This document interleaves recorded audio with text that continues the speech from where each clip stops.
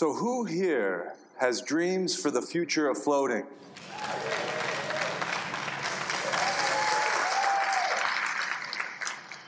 Who here thinks we should shoot for the stars? Well, let me tell you a little story about shooting for the stars. It's a true story, and it starts about 1,500 years ago.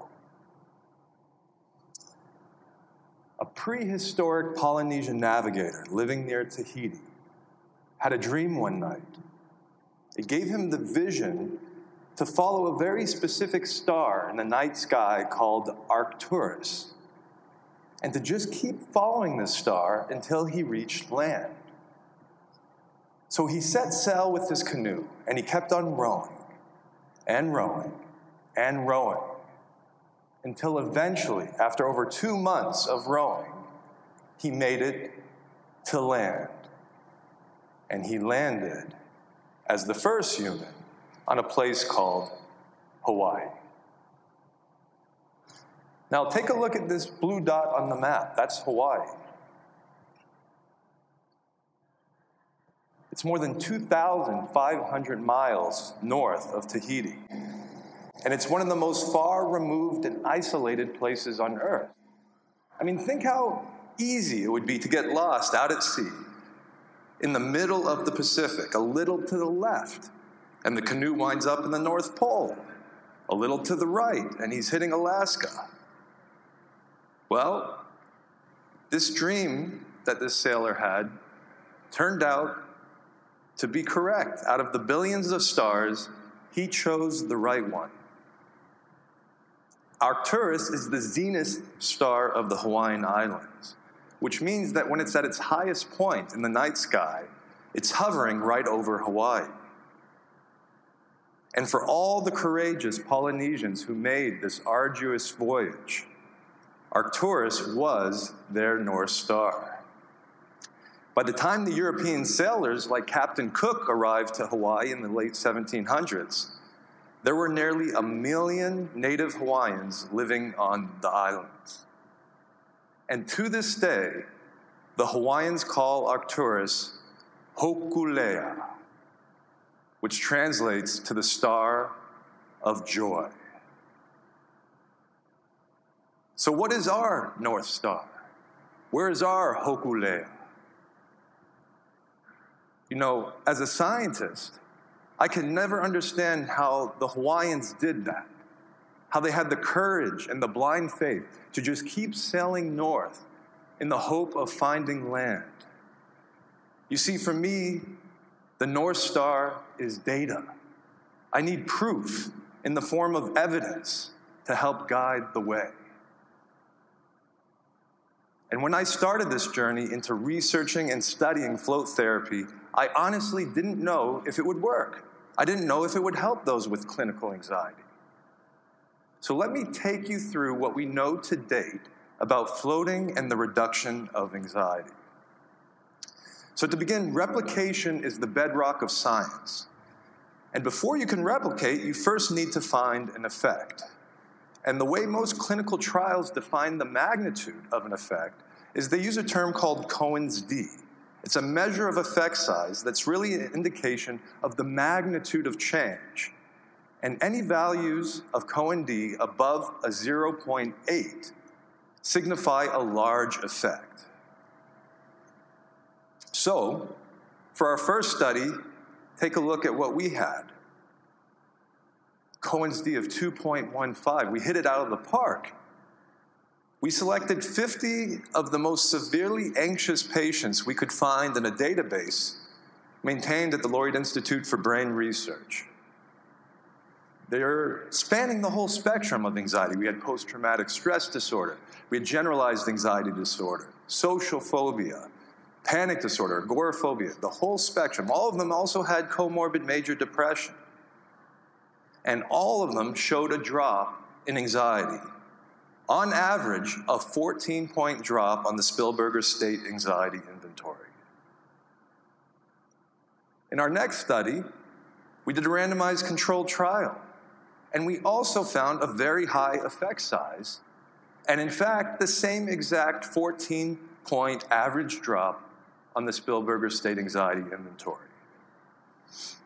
Now, how about the first NIH-funded float study? What did we find there? Well, yesterday, you heard from McKenna, who presented data from that study, showing that floating was completely safe in this cohort of highly anxious and depressed individuals. But I'm just ecstatic over this new finding, which you haven't heard about yet. Take a look at what the effect size was for the NIH study. Still a very large effect size. But this time, it was across 6 floats instead of a single float like our initial studies. And guess what? The Spielberger State Anxiety Inventory, on average, once again, showed a 14-point drop across this entire group of subjects. And it's not just anxiety disorders. We have other related disorders showing a similar effect. You just heard from Emily about anorexia nervosa. Well, the first study, once again, a large effect. And then what you just heard, it was now replicated in an inpatient sample, some of the most severely impaired patients in all of psychiatry. And the effect went even higher in that cohort of 45 anorexia nervosa inpatients. And it's not just in our laboratory. This has now been replicated outside of our laboratory in Germany in a recent study that studied 25 chronic pain patients. So here we are, less than 5 years after the first study to show this effect, and it's now been replicated 5 different times. And these are in patients with rather severe clinical issues. And no matter what the disorder, floating seems to provide a highly reliable reset for an anxious nervous system. And I should also mention, what's not on here is the other literature that has studied floating. And the other big finding in that literature is a similar reduction in pain in patients who have chronic pain conditions, as well as in athletes. So to me, this is really exciting. For the first time, not only do we have an effect, but we have a replicated effect. And this is the beginning. This is the beginning of something very important in medicine. So with these data in hand, I decided, let's start the Float Research Collective. And we have a singular mission: to establish worldwide acceptance for flotation-REST as a treatment to relieve pain, stress, anxiety, and other related conditions. Now, in order to accomplish our mission, we have 3 primary aims, and for each aim, we have a committee that will focus on achieving this goal. So, for example, our first aim is to establish flotation-REST as an accepted treatment that can be reimbursed by insurance providers and prescribed by doctors and healthcare professionals. And in order to accomplish this, we have a medical approval committee that has representatives from all over the world. And we're going to be reaching out, knocking down the doors of major medical organizations like the World Health Organization, the NIH, Blue Cross Blue Shield, the VA hospital, nationalized healthcare systems. You know, it may turn out that the first domino to fall in terms of being approved as a treatment might be a socialized healthcare system, maybe in Britain, maybe Australia or New Zealand or Canada. Maybe they'll be the first to implement floating at a national level. And remember, it's the clinical populations who stand to benefit the most from flotation-REST. And they're also the patients who just so happen not to have the means to be able to afford floating. They're the ones who need this approval. And they're also the populations who are most likely to float on a regular basis. Our next aim is to raise funds for the continuation of clinical float research. And there's 3 different areas that we're looking to really invest heavily in. The first is the creation of a cloud-based platform that will enable a collection of publishable data from recreational float centers all over the world. And on the next slide, I'm going to tell you about a few of the things that we could do if we implemented this sort of system. The next is I want to construct a dedicated float clinic for the collective. And this will conduct clinical trials in patient populations, the sort of studies that cannot be done with this cloud-based system. And later today, I'm going to tell you about the first 2 clinical trials that I'm so excited to try to launch. And finally, I want to launch a pilot grant fund to further float research at universities and hospitals, to start seeing replications all over the world. That's what it's going to take, you guys. And finally, we need to serve as an educational resource for the float industry and an essential nexus for the dissemination of flotation-REST across the world. So, those are our aims. Let's go over some initial study ideas for the cloud-based system. Now imagine, there's probably maybe close to 1,000 float centers worldwide.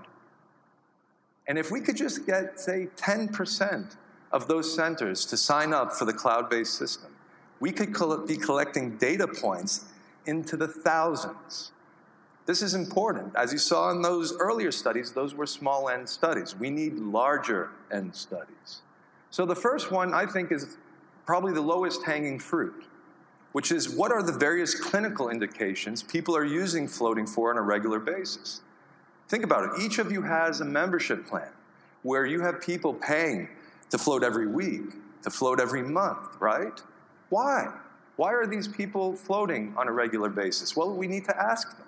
We need to ask them what it's helping them with. And we could get a large sample of floaters who are on membership plans, maybe over 10,000 people, and have a very clear picture of why are these people floating on a regular basis. Another question which any sort of medical treatment needs to answer is, are there side effects? Are there safety issues we need to be made aware of? Well, in our initial studies, we haven't seen any. It's one of the safest interventions we have ever seen on Earth, period, full stop. But those were in small samples. What about collecting data in 50,000 different floaters, maybe first-time floaters, and really determine the issues that might be occurring at a base rate of, say, above 0.1%? We could do that in a cloud-based system. And then another question that I kind of like is how many people think floating provided the most relaxing experience of their life? I was quite surprised that in my first study, 75% of the anxious sample answered this question yes. So these are just a few of the sort of studies we can conduct with a cloud-based system in place. Now let me turn to a major issue that I would like to address with the Float Research Collective. 1 million deaths in America alone. And I'm not talking about the COVID epidemic that we've all just lived through. No, I'm talking about a man-made epidemic, one of drug addiction, where over 1 million Americans have died since the turn of the millennium. And as you could see, it's getting worse. The COVID pandemic has escalated this. The introduction of synthetic opioids like fentanyl has taken off crazy over the past few years. And each one of these deaths, each one of these numbers on this graph, it's a real life. It's a real person. It's a real tragedy that reverberates throughout the whole community.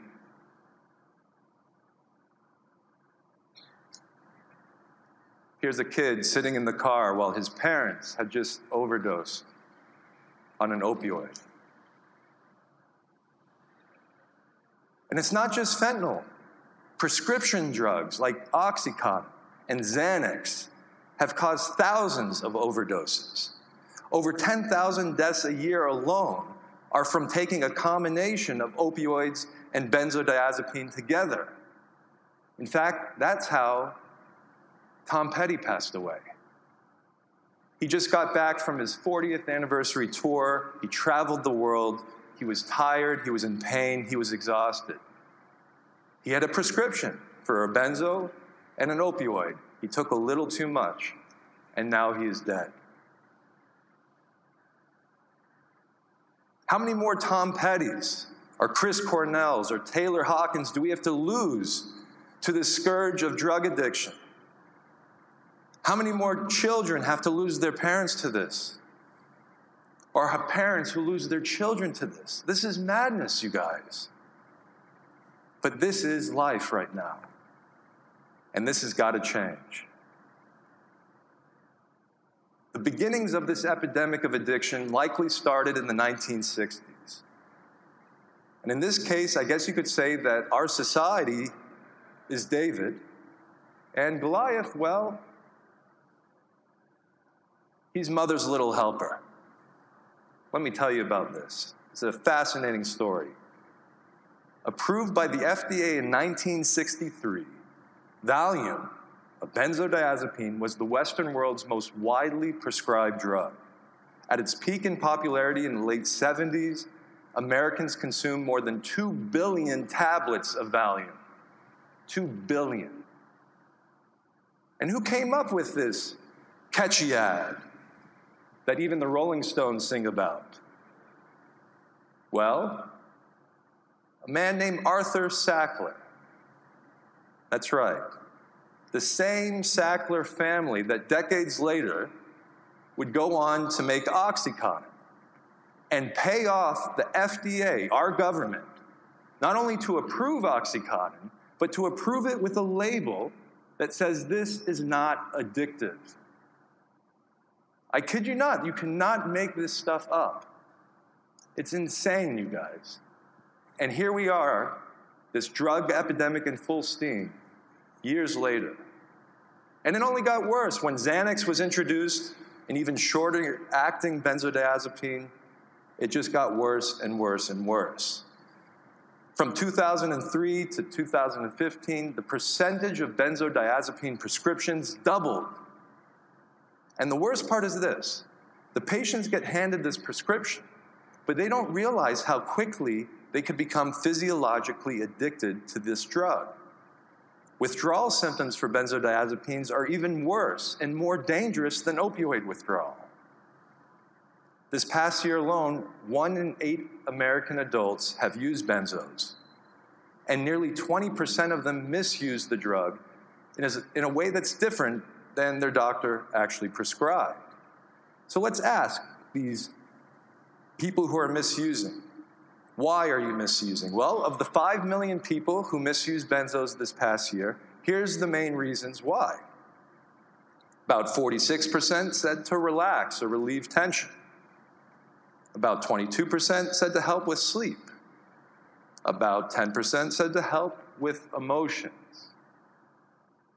Can you guys think of anything else that might relax or relieve tension, help with sleep, help with emotions? That's right. We are onto something here. Most people, when they take benzodiazepine, are often opioids as well. They take it on a PRN basis, pro rata. That means take as needed. They're popping the pill to try to get these same effects that floating so clearly provides. And this habit of treating mental distress by pill popping has become the default approach of our current medical system. And it's time, you guys, for a new approach. So here we go. Get ready. Here's my proposal to take on Goliath. I want to do a dual, head-to-head, randomized controlled trial, all right? This is the gold standard in medicine. But this time, we're not taking on some average control condition. No. I want to take on the behemoths.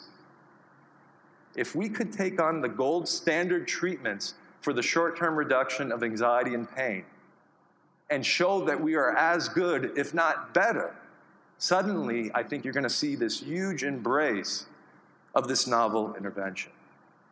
So here's some of the details. I want to recruit at least 200 participants. Half of them will have clinical anxiety, things like generalized anxiety disorder, panic disorder, social anxiety. And the other half will have chronic back pain. And they'll be naive to floating, and they're not currently going to be taking any benzos or opioids. And we're going to conduct what's called a non-inferiority trial, where we're going to measure changes from pre to post-float, or pre to post-pill, and then follow out for about 48 more hours. So this is kind of what it's going to look like. You're either going to have a single float session or a single dose of a benzodiazepine like Xanax. And we're going to look at the short-term relief of anxiety. And every subject is going to do both conditions. So one day they'll get randomized and maybe come in and do their float. And then they'll come back a week or two later, and then they'll take the pill. So every person is going to go head-to-head, floating versus the drug. In the other study, it will be a single float session versus a single dose of an opioid, like oxycodone, for the short-term relief of pain. Same exact design. Every person with chronic back pain will get both conditions. It's called a within-subjects crossover design, one of the most powerful clinical trials you could conduct. And because these pills are often taken on a PRN basis, you only need a single dose to show the effect, to prove the point. And listen, we're going to be measuring things for 48 hours. I have data now to show that the anti-anxiety effects of floating persevere for 48 hours. Well, when you pop a Xanax, guess what? 4 to 8 hours later, you see this reemergence of anxiety. Because we're measuring things out for 48 hours, I think we're actually going to win this battle. 48 hours later, I think the people who floated are still going to feel the anxiety and pain reduction. And the people who took the pill, guess what? They're going to be ready for their next pill way before then. Come on, are you guys excited about this? Could you imagine, just for a second, if the clinical trial bears out the way we think it will? What an impact that would have. So how are we going to do this? How are we going to go up against Goliath here? Pharmaceutical companies who spend hundreds of millions of dollars to do a phase 3 clinical trial. Just this year alone, in 2022, the pharmaceutical industry has lobbied Congress and federal agencies with over $140 million just for their lobbying efforts. How are we, as this sort of burgeoning float industry, going to take on Goliath? Well, we got to fundraise. And I have 3 primary targets. Here's the first one. For $1 million, we could establish the Float Research Collective. We could create and implement the cloud-based platform. We could build the dedicated float clinic, and we could launch the pilot grant fund. The penultimate goal would be then to conduct a dual single-site randomized controlled trial at the FRC Float Clinic. And we would look at floating versus benzos for the short-term reduction of anxiety, and floating versus opioids for the short-term reduction of pain. But ultimately, what you got to understand is for science and medicine to take this seriously, they want to see it replicate at multiple locations. They would want to see a multi-site study, and that's exactly what I'm proposing for our ultimate goal of $10 million. We could conduct dual, multi-site randomized controlled trials directly comparing floating to benzos and floating to opioids. And relatively speaking, you guys, compared to the hundreds of millions of dollars that Big Pharma spends on their clinical trials, I don't think this is that much money. I think we could actually reach this.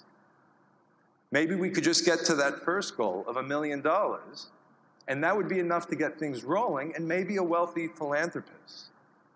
Maybe somebody who's sick of the scourge of drug addiction will help get us to the finish line. That's my hope. So we need help, you guys. We need a lot of help. This is a major monumental effort, and we're trying to launch really big. We are shooting for the stars. So please follow us on social media at Float Research. Help spread the word. We need to get the word out to as many people as possible.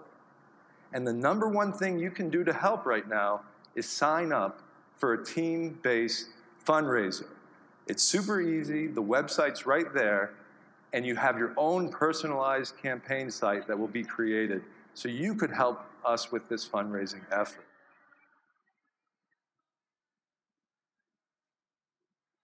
So here we are, 2022.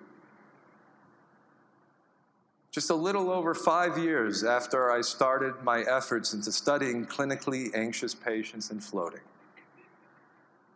Will this mission I propose be hard? Absolutely. I have no doubt. Listen, no behavioral intervention has ever taken on benzos or opiates for the rapid reduction of anxiety and pain. But I'm ready for this challenge. I'm ready to take on this whole backwards mentality that the only way to quickly relieve suffering is by popping a pill. No, there's another way, guys, and it's called floating.